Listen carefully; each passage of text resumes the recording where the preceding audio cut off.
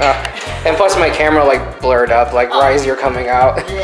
Thanks to impenetrable defense, I don't take any battle damage during the battle phase. Attack. Oh, what? Wait, what? That, thanks to impenetrable attack. You said impenetrable defense. The exact opposite. Processing countermeasures.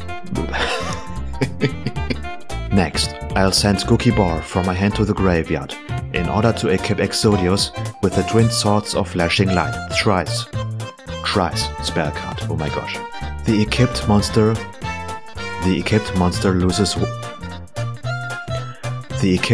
loses 500 attack points. However, it can now attack twice.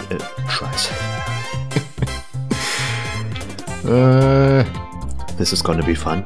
Now I activate Exodius effect. When I declare an attack, due to this card's effect, your attack is negated, cancelled out, null and void, denied, revoked. It's so good. And now for something completely different. One day, Evelyn, you will be mine. But before that, you've got some explaining to do. No, over there. With this card. I think the manager needs to program that explanation out. Well, what does it do? How should I know? It was taught to me that computers are dumb or something. Can someone tell me what Pot of Greed actually does?